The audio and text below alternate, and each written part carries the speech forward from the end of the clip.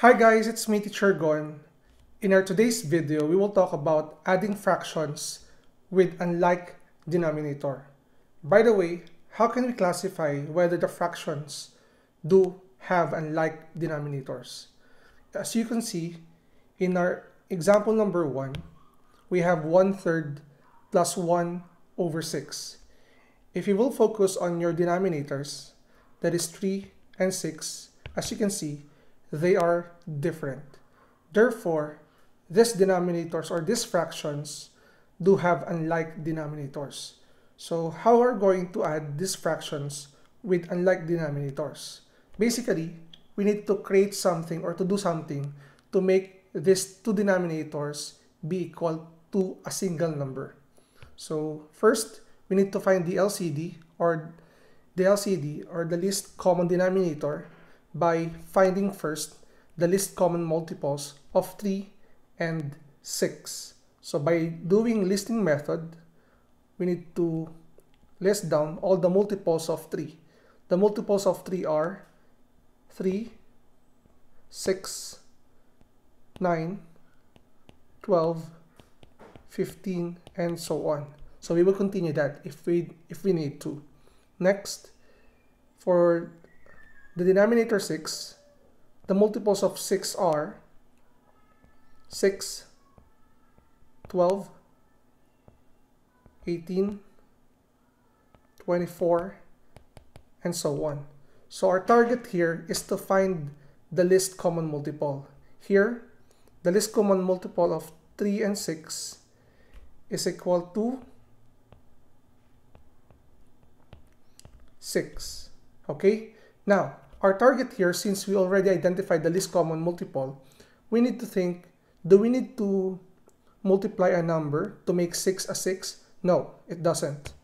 All we need to do is to transform this denominator into 6 by multiplying a certain number. So for example, this one, I will multiply this by 2. I will multiply your denominator by 2 and also your numerator by 2. In this case, we can create 1 times 2, it will become 2 over 3 times 2, that will become 6, plus 1 over 6. As you can see, we already achieved our goal to make the denominators similar, okay, or like denominators. In this case, we can easily add these fractions by copying your denominator, which is 6, and simply add your numerator, which is 1 plus 2, and that will give you b equal to 3. And for the final process in adding fractions, you need to simplify your answer. So we can have the answer of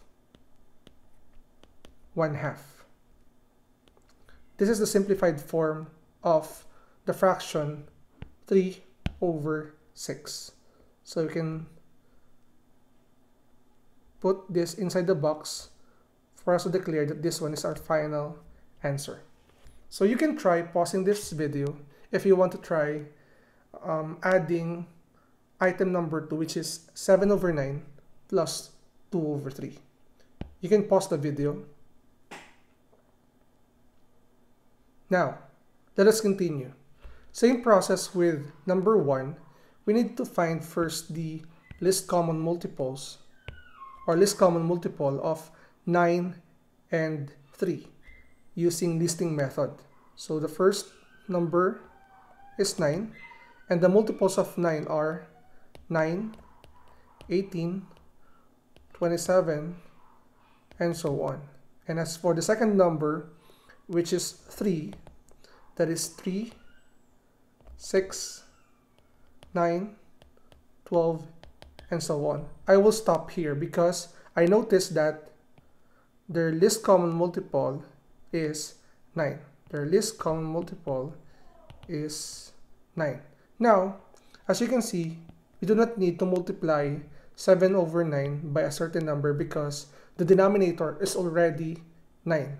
So all we need to do is to multiply the second fraction by a certain number, and this denominator should be multiplied by 3 to make it 9, and also your numerator by 3. Now, copying the first fraction, which is 7 over 9,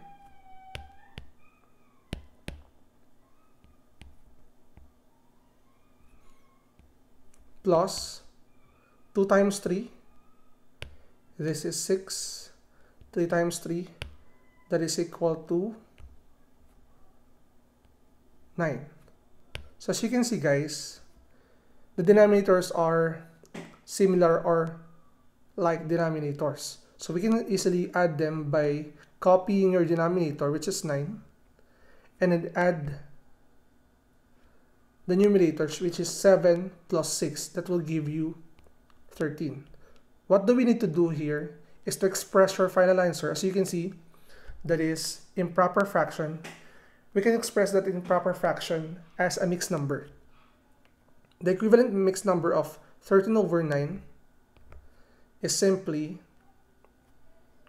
1 and 4 over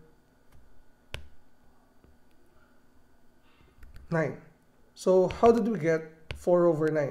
Or 1 over 4 over 9. So what I did is I have divided 13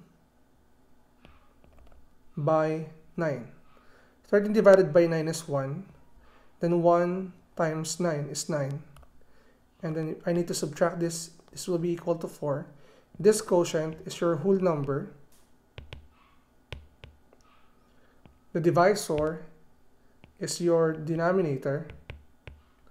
The remainder is your numerator. So this is our answer for item number 2.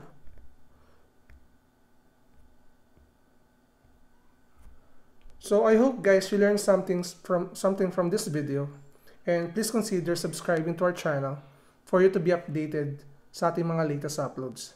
Again, it's me, Teacher Gon. Maraming salamat. Bye-bye!